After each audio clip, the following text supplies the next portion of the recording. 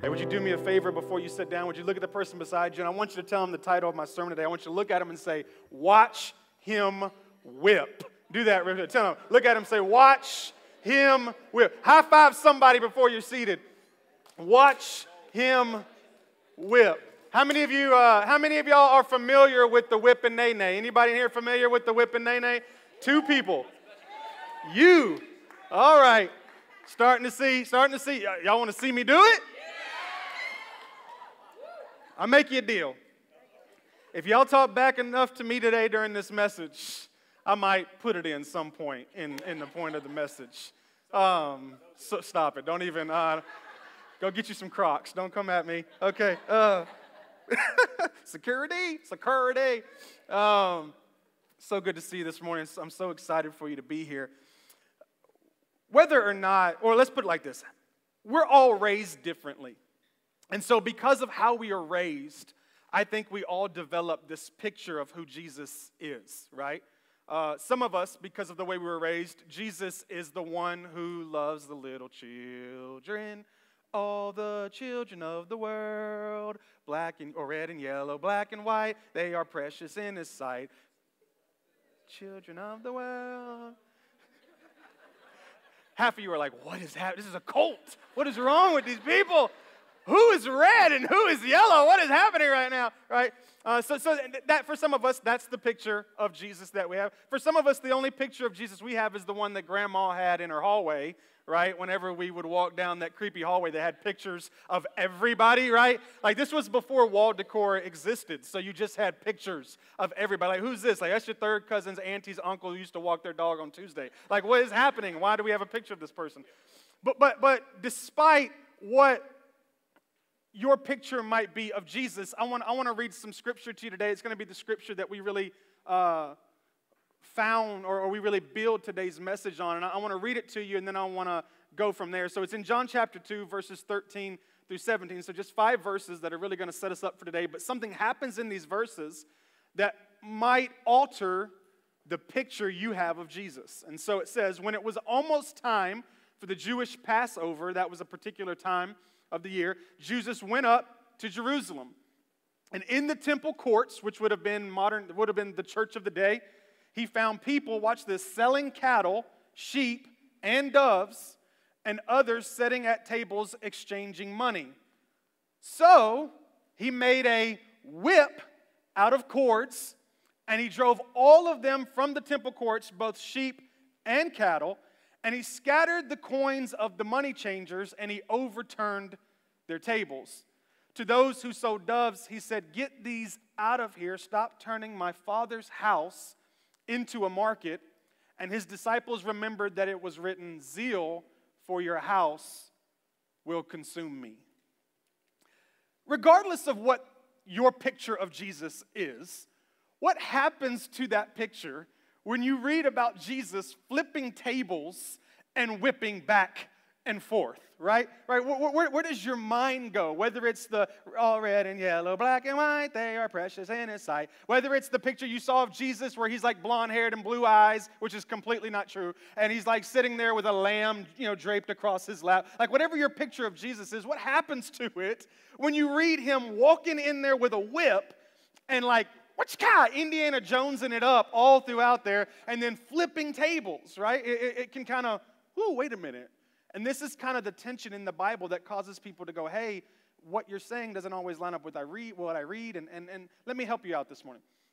I think it's important for us to learn how to deal with a Savior who is both powerful and practical. That's important for us to learn. And what could have happened in these 5 scriptures? What did we just read that we don't understand that happened in 5 scriptures to make good Jesus go gangster, right? Like what could have happened? What was the transformation moment? And what was happening to Jesus that drove Him crazy is often the same thing that happens to us that drives us crazy, and Jesus realized He had to take care of it. And what that was a culture crisis. Jesus had walked into a culture crisis. and it drove him crazy. Before we even move forward anymore, let me help you understand this. You better be okay believing and understanding that we serve a Jesus, watch this, who will cure your condition on Sunday, and he will confront your culture on Monday. Right? This is why people enjoy church but don't enjoy Christianity. Because church is often the party, right? Woo! Jesus heals you. Jesus forgives you. Grace, mercy. We're all, wow, yeah, wow, spirit fingers. You know what I mean? Like, it's an amazing moment because he will. He will cure your condition. But he also confronts your culture because he understands that the long-time curing is not in this moment, but in your culture. So on Sunday, he cures your condition. But on Monday, he confronts your culture. So let me help you out what's happening here in John chapter 2, verse 14. And according to the scriptures, Jesus walks into the temple courts, and here's what he finds. People selling cattle, selling sheep and doves, and others sitting at tables exchanging money. When we first read that, we see this all the time. Y'all ever been to the mall where in the middle of the mall they have the little kiosk, you know what I'm talking about? Where they're always like chasing you down like, you want a hair perm? You want a hair perm? You're like, well, yeah, back up off me, bro. We have places in Memphis you could go in, and they would be like, hey, we can get these 2 diamond earrings. I'm like, great. I had my ears pierced then. I said, well, how much do they cost? They'd be like, $75 for both. And I would always bring 2 $10 bills and put one in this pocket and one in this pocket. And I'd be like, I'll give you $20. And they'd be like, no, $65. And I'd be like, I'll give you $20. I'd be like, no, $45. I'm like, no, you know what? All I got is 10. I would leave out of there with $75 pair of earrings for $10, right? That's just how it rolled. And so when you read this, it's like, well, what's the problem there? But you got to let me help you understand the culture in that time, okay? Around the time of Passover, it was God's law for the Jewish people to come to the temple and to make a sacrifice via animals. So some were coming to sacrifice sheep, some were coming to sacrifice goats, some were coming to sacrifice doves. And so normally, watch this, we live in an age where we can catch Uber, right, or Lyft, and we would get to the temple, but it didn't happen back then. So people had to walk to the temple, and so some would walk for days, and watch this, they'd have to bring with them their sheep or their goats or their doves. So not only are they traveling for days, but they're having to bring all of their animals. And if you are a parent and you've ever had a road trip with your kids, you know that is an incredible disaster. So going with animals would be that times 10, right? Because they're pooping everywhere and, trying to run away. And so these great entrepreneurs had an idea. They said, hey, we can set up in the lobby of the church and we can sell these things, goats and doves and cattle, and people can travel here worry-free. And when they get here, they can buy their animal and they can take their animal into the temple and make a sacrifice. Genius, right? We had entrepreneurs back then. But somebody got a little greedy and said, hey, I realize we could make a little money off this, add a convenience fee to it, and come out on the upper end of this. And so that kind of happened, and it got out of hand, and the culture got to a point where they're basically robbing people. And then they decided we can even charge people for exchanging their currency to our currency. And so what was happening is where they were supposed to be having sacrifices to worship God, now they were basically robbing people. So Jesus walks in. Now the verse means something totally different. Jesus walks in and sees this and says, all right, I'm going to have to correct this culture. I want you to understand that culture is way more important than I think we think it is. When we got ready to plant a church, that's what everybody asked us. What about your culture? What about your culture? What about your culture? And we were 30. I was 32 at the time. And so I'm like, I don't really even know what culture is. And I'm just learning more and more that we all have culture. You have culture. I have culture. Your kids have culture. There's a culture in your home. There's a culture in your marriage. When you go on a date, there's a culture in your date. When you listen to music, there's a culture in the kind of music you listen to. There's a culture in the clothes you wear. There's a culture in everything. Listen, where you go to eat today, there will be a culture there. Wherever you go to shop, there's a culture there. Culture is everywhere, and it's up to us to decide if we are going to create our own or if we're just going to adapt to someone else's. Let me give you some examples. There is no better carrier of culture than Chick-fil-A. right? I mean, I could drop the microphone and go home. I mean, they have taught us everything. Like, here's how I know Chick-fil-A has a good culture. Because when you go to Chick-fil-A, the line is out of the actual Chick-fil-A parking lot and into the actual oncoming traffic road, and you decide to stay. If there are 2 people at McDonald's, you're like, we'll never make it. We'll never get our food. We'll have to get our food tomorrow. Because there's a culture there in Chick-fil-A. You know that in like 5 minutes, I went to Wingstop the other day. I hope nobody from Wingstop watches this. I went to Wingstop. I texted Darla. I said, I'll never come here again. I'm so used to going to Chick-fil-A, having my food in like 3 minutes. It took 20 minutes for me to get some hot wings. That's a culture, right? Chick-fil-A's culture is, it's our pleasure. That just goes to show you the culture right there. You could walk into Chick-fil-A, get your food, dump it on the floor, pour your Coke on the woman who just took your order, and smack her in the face, and she'd go, it was my pleasure. That's just the culture that they have, right? I didn't read the article, so I'm not sure if it was real or not, but I saw it pass through Facebook where some Chick-fil-A employee had gone down like a sewer hole to get a customer's phone that they had dropped down the sewer. Help me with that. It's like, would you like cheese on it? Oh, your phone. Let me go get your phone, okay? Chick-fil-A culture. Popeyes has a different culture. Y'all know where this is going, right? So I was out of town with a lot of the directors of the church a while back. We take them to a conference in North Carolina, and we got out pretty late from the conference, and we were all in separate vehicles. We went to go get dinner, and 4 or 5 of us jumped in one van and said, hey, let's go to Popeyes and get some chicken, right? Some chicken and some sides or whatever. So we get there. As we pull up, we're the only people there. That should have been a sign. We pull in the drive-thru. The first thing he says is, hey, we got to drop chicken. So it'll be about 30 minutes until we got some food. You got to drop chicken? You're Popeye's chicken. It's not like you have other choices, right? I can't get a burger. Like, I mean, when have you ever been to Chick-fil-A and they say, hey, it's going to be about 30 minutes. We got to drop some chicken. Never, right? Here was my favorite part. We told the guy, we said, hey, man, we got about 3 different orders, okay? That makes anybody mad. But as soon as we said it, this is all you heard. On the drive-thru speakers, what you heard.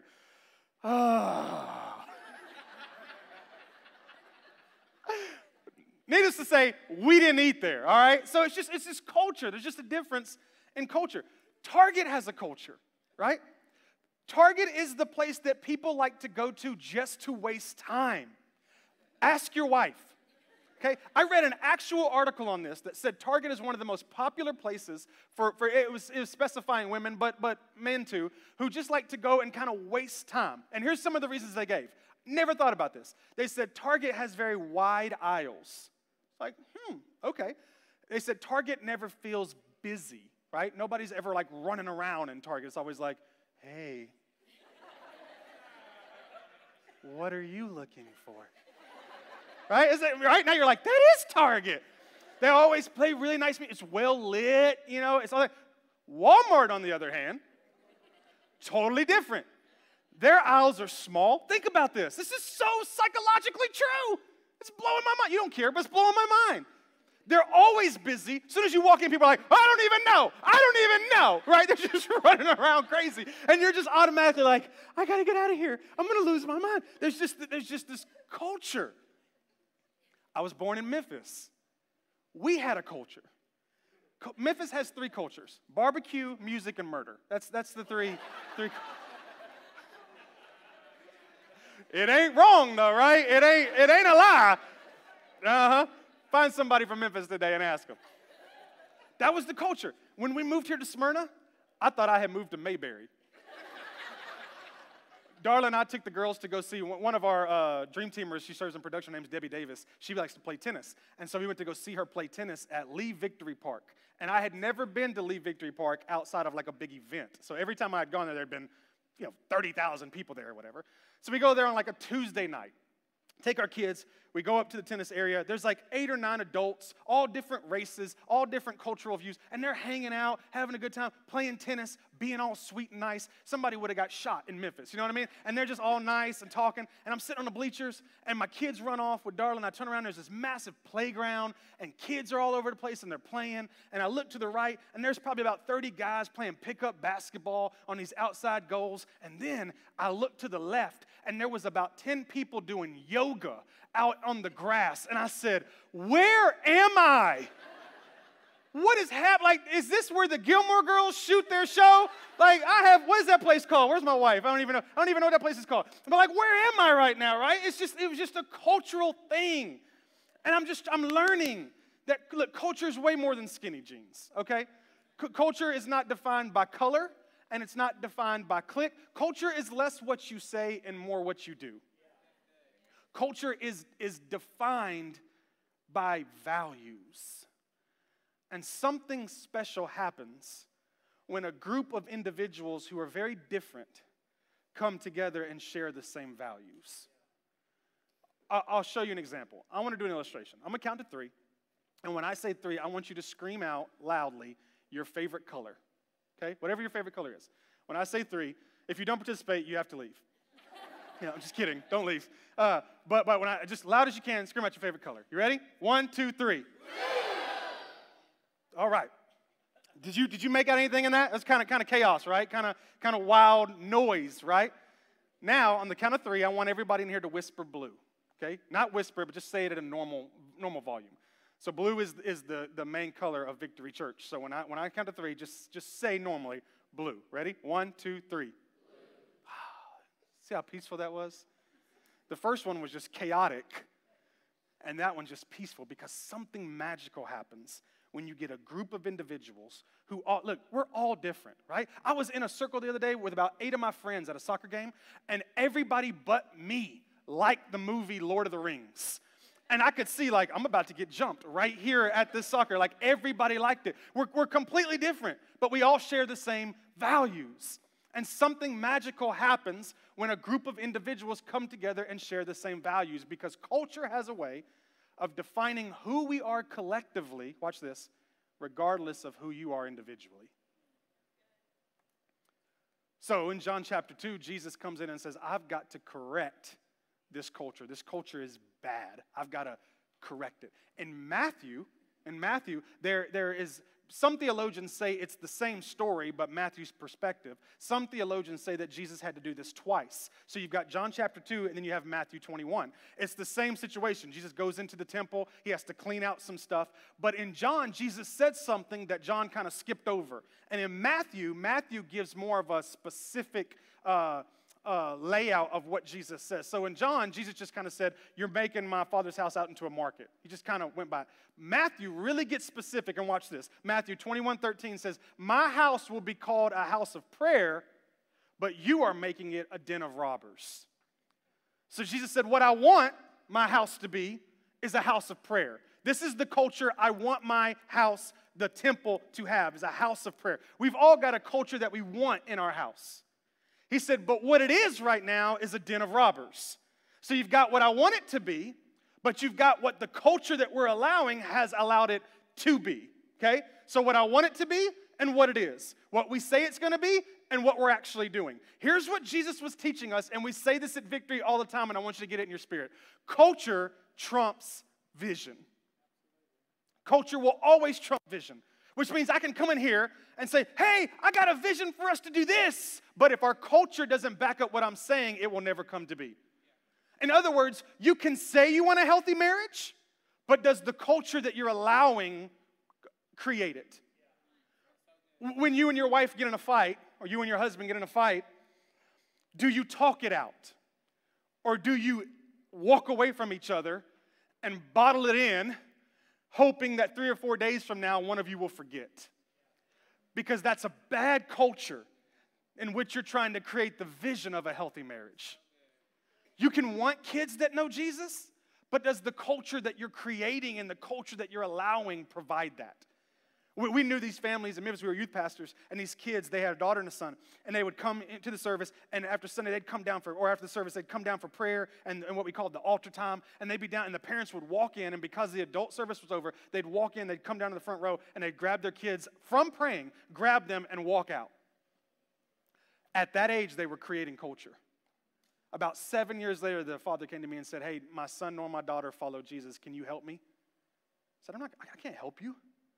You have allowed a culture for years, and you were saying you wanted something, but your culture was doing something different, right? We can want it, but is our culture leading us into it? You can want to be financially stable, but is the culture that you're living actually allowed? Do you tithe, right? I find so many people that want something, and they don't have it, and they don't realize that it's because the culture that they are allowing and the culture they've created doesn't support it. And we cannot be so afraid to confront culture that we allow society to decide it for us. And this is what a lot of us are doing. I have a 9-year-old and a 5-year-old, and it's very important I'm learning that I create the culture for them, and that I don't allow what their friends or what their schools are telling them the culture is, but it's my responsibility to create it, right? So culture is important, and it's your responsibility to be able to identify it and correct it when it needs to be corrected. And Jesus realizes this, and here's the next thing Jesus realizes, is that since that's the case, now he has to move into protecting culture. First he walked in and said, something ain't right. This ain't supposed to be like this. So now he has to protect the house of his father. And for you and I, especially moms and dads, husbands and wives, we have to protect the culture of our family and our house. It's our responsibility to protect it. So then let's look again at John chapter 2. This is now, since preparing this message, this has become my new favorite verse in the Bible. And you're about to understand why when I'm done. All right, John chapter 2, verse 15. Let's read it again, just so you're back in the same lane as me. So he made a whip out of cords, and he drove all from the temple courts, both sheep and cattle, and he scattered the coins of the money changers, and he overturned the tables. Here's what I loved about that verse. Jesus doesn't walk into the temple and see bad culture and go, I should go pray about this. Father, the temple does not have the culture that you wanted to. You should do something. That's not what happens, right? Y'all read the same verse I read? Okay, cool. The other thing you don't see is Jesus doesn't walk into the temple and see the bad culture and go, hey, excuse me, just wanted to bring something to your attention. My father has a specific culture that he wants. I don't really agree. I don't agree. I think what you're doing is really cool. Get your dime, you know. But that's what my father said, and I think we should really do what my father said, right? It doesn't happen. It says Jesus went and started, and I picture this, y'all, because when I read the Bible, I see Jesus standing in the corner putting together a whip. Can you see the disciples over there going like, what's he doing? Right? So again, imagine this. I don't know how to put one together. So Jesus and his boys come walk in the temple, right? They're coming to the temple. Jesus is like, what the? Oh, no, bro. Oh, no. Give me that cord. Yo, Peter, give me that. Shut up. Give me that cord right there. Y'all done messed up. I picture Jesus kind of mumbling to himself while he's putting it right. Like, what you not going to do? I'm going to tell you what you not going to do up in my house. I wish you would sell some cattle up in here trying to sacrifice them. I'm about to show you why doves cry. You know what I'm saying? Like, you done messed up, brother. And he just puts the whip together, and then he just comes in all just, see? That's what happened. I haven't practiced this thing quite yet. I haven't practiced it for a while. How many of y'all got moms and dads that would beat you growing up? You know what I'm talking about? Remember when spanking was not only legal, it was a necessity? Remember when your neighbor, your high school teacher, and the police officer could spank you? Remember that? You would get 6 spankings before you even got home. My parents would spank me, and they would talk while they're spanking me. Like, I can't say what they would say. They weren't saying, but you ain't gonna come home. That's how I picture Jesus. Jesus over there like, what you not gonna do is you're not gonna sell, get out of here. Just getting stuff out. Why? Why was Jesus so passionate? Why is he over there putting together a whip? Because Jesus does not play when it comes to culture. Because he understands that if he doesn't protect the culture of his father's house, that culture's going to go right, and it's going to get off, and something's going to happen. We are responsible for protecting the culture of our house. And I wonder how many things we're crying to God about that we should be standing up and protecting.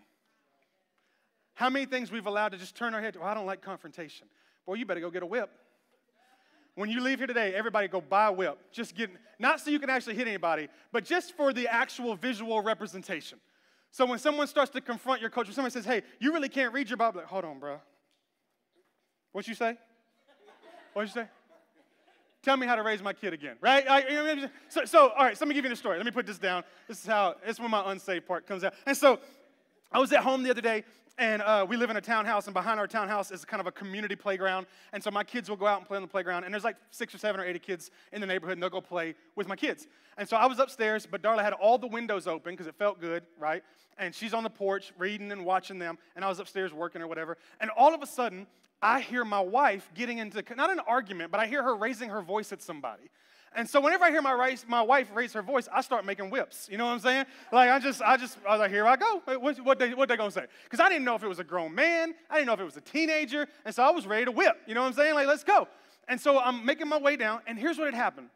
My precious little 5-year-old had made cards for everybody, little sweet little cards. I know, it's so sweet. And she was going and giving them to all the kids on the playground that just said, God loves you or whatever. She got to this one kid who was brand new. He had never played with us or played with the kids ever, brand new. He took the card from her, he threw it on the ground, and then he jumped at her. Right? Jump at my daughter one more time, right? So I'm getting ready to come outside, and here's what I hear the conversation. I hear my wife saying this. She's going, do you think you're tough? Like, you jumping out at my little girl, my sweet little girl who's making cards, do you think that makes you tough? And I'm like, oh, she is, let me go put my whip down because she got her whip. You know what I'm saying? And so here's what I loved about it. She wasn't praying over the situation, right? I didn't walk into her on the back porch going, Father, would you help me raise our child and teach this small little boy the right thing, right? She didn't go call the parents. She stood up to protect the culture. And there's a moment, I just wonder how many things are you and I crying to God about that we just need to stand up and protect. Like, that's just not going to happen in my house. It's just the way, it's the culture of what, it's a godly culture. That's the way I'm going to treat my wife. That's the way I'm going to treat my husband. This is the culture. We messed up and took our kids to the trunk or treat at the YMCA on Thursday night. Y'all probably didn't go, but like 5 million people went to the trunk or treat at the YMCA. And so we get there, we're in line. I am literally negotiating with my 9-year-old. I said, I will buy you 100 pieces of candy if you will just let me leave. Right now, we can go to Walmart, you pick them out. We'll buy 100, I'm not lying, 100 pieces. I'm willing to mortgage my house if we can leave. Because the line was so long. So we're getting about midway. We've taken about 6 steps in 30 minutes. And all of a sudden, Veda goes, well, can we just skip people? And Darla and I are like, what? She's like, come on, if we can just skip people. We're like, is that what you do? Like, where did you get that? She goes, other people do it. I said, but we don't do it. And there was a couple in front of us, and I said, let me ask you a question. What makes you any better than this couple right here? And of course, she couldn't say anything. So we make another few steps, and here comes this family. Had about 8 kids. Family, they walked, and I knew it. Oh, I knew it. They looked at the line, and you could see that moment where they were like, nope. And they walked to the front and skipped everybody in that line. And my daughter's like, they did it. And I was like, but it's not our culture. It's not who we are. And so I stood up and protected that, right? This is who we are. Listen to me. The Christ in me should be correcting the culture around me. Am I right? Like, there should just be a moment where the Christ in me applies, corrects, and protects the culture that is around me.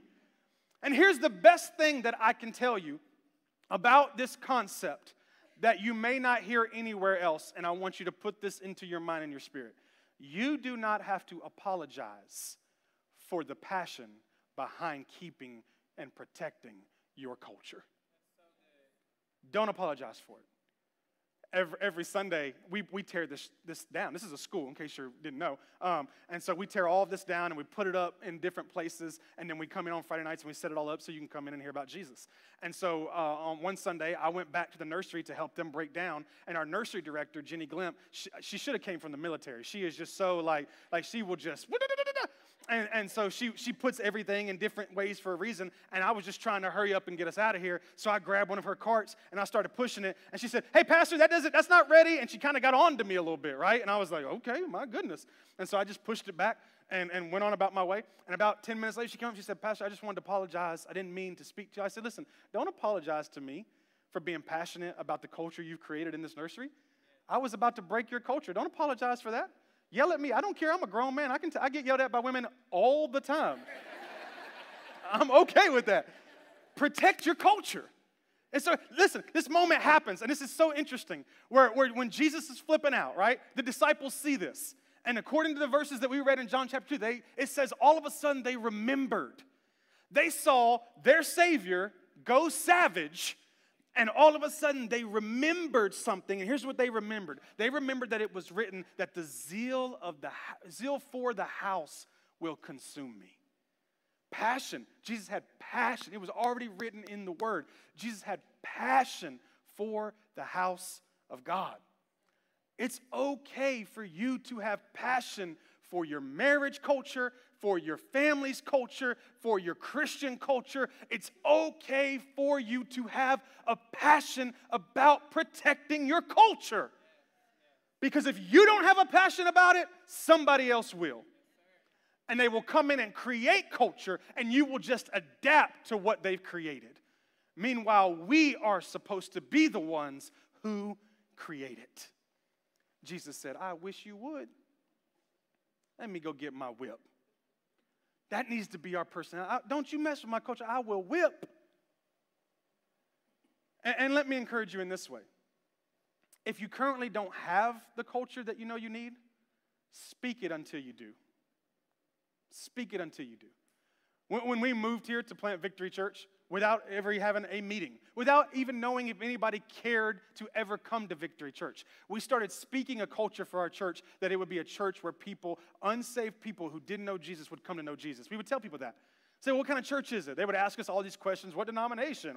They'd ask us all those religious questions. I say, look, it's a place where people can come to meet Jesus. It's a place, we didn't have anything. I know we don't have a building now. We didn't even have the school. We had nothing, but we were speaking culture where people would be saved. To this day, 181 people have given their heart to Jesus through Victory Church. Come on.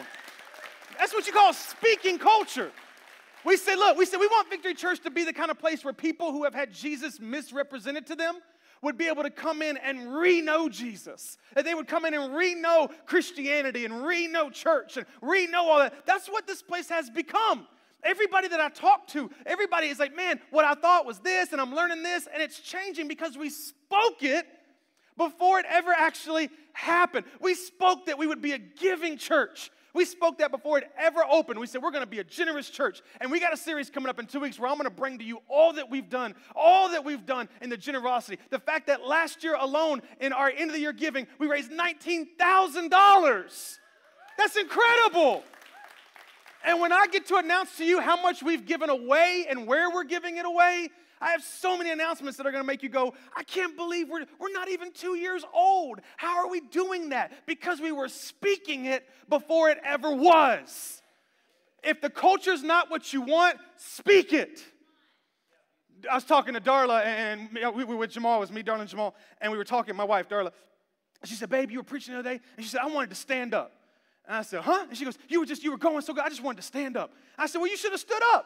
And she goes, well, and then Jamal said, yeah, and I wanted to stand up too. And she said, well, you should have stood up. And he's like, well, if you'd have stood up, I'd have stood up. And she said, well, from now on, let's both stand up. And I said, listen, y'all stand up now, right? I don't know if you saw it last Sunday. We were getting into it, and they stood up. I said, stand up now when it's just two. And there'll be a time where there'll be over thousands of people in this building watching and experiencing Jesus, and hundreds will stand. Stand now so that it creates a culture for then. Listen, speak a healthy marriage. Speak yourself a promotion. Speak yourself out of doubt. Speak it. Whatever you want the culture to be, speak it. I understand that it is a den of robbers now. But if you will begin to speak it, protect it, and correct it, you will turn it into a house of prayer. Right? Look at the person beside you and say, watch me whip. Watch me whip. How many of you right now, you have a culture somewhere, your marriage, your kids, your family, your work, it's a den of thieves.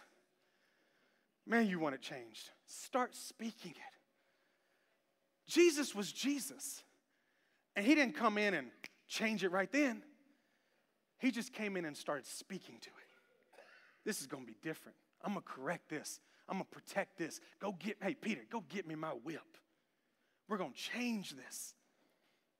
And look, when somebody says to you, you can't do that. You won't be able to change that. It's always been, I'm going to teach on this next Sunday. It's always been that way. Your mom was that way. Your dad was that way. It'll always be that way. Ooh, I'm about to destroy that. It's always been that way. Don't tell them no. Don't look at them and be like, no. Don't even do that. Don't even do that. Tell them nay.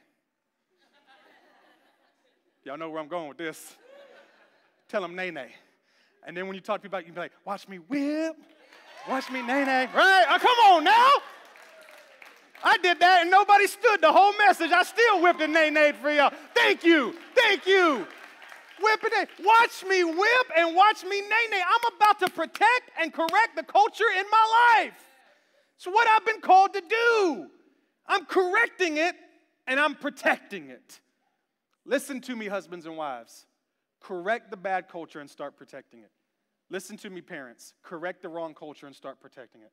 Listen to me, Christian. Listen to me, boss. Listen to me, coworker. Listen to me. Correct the bad culture and start protecting it. Because here's what's really cool, is that once you correct the culture, miracles start to happen.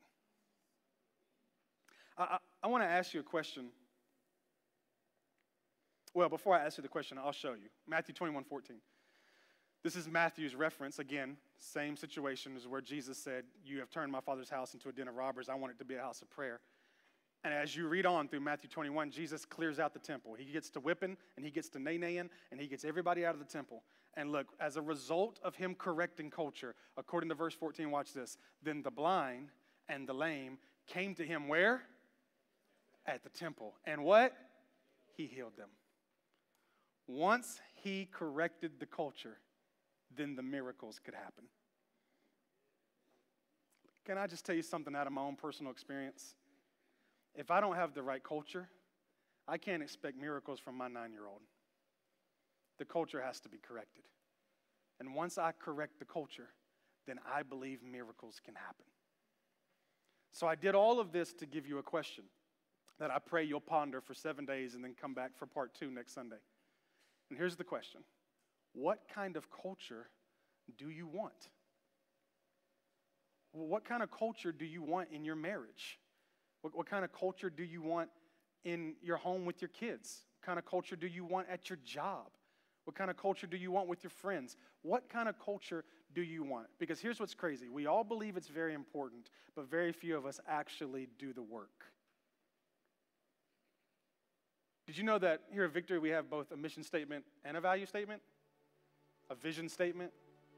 Some of you know some of our statements. You would know you're here on purpose because you have a purpose.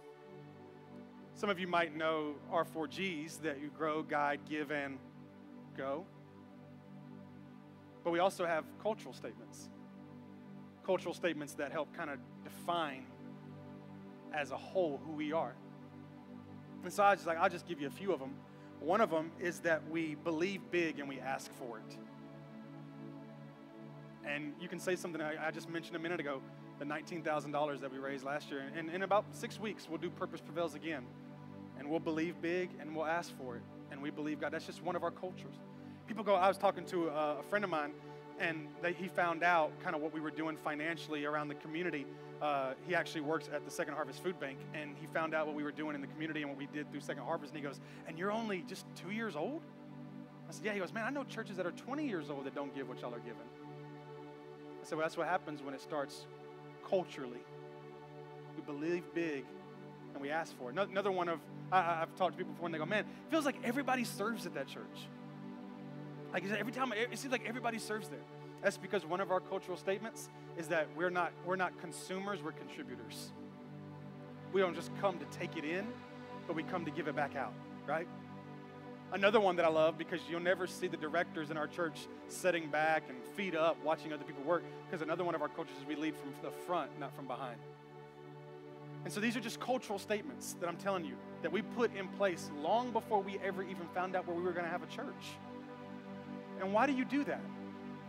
Because you want a bunch of different individuals to be able to come together collectively and share the same values. Your family is made up of different individuals. Your spouse, your boyfriend, your girlfriend, your baby's daddy, everybody, they're a different individual. And you're trying to come together and share values. That's culture.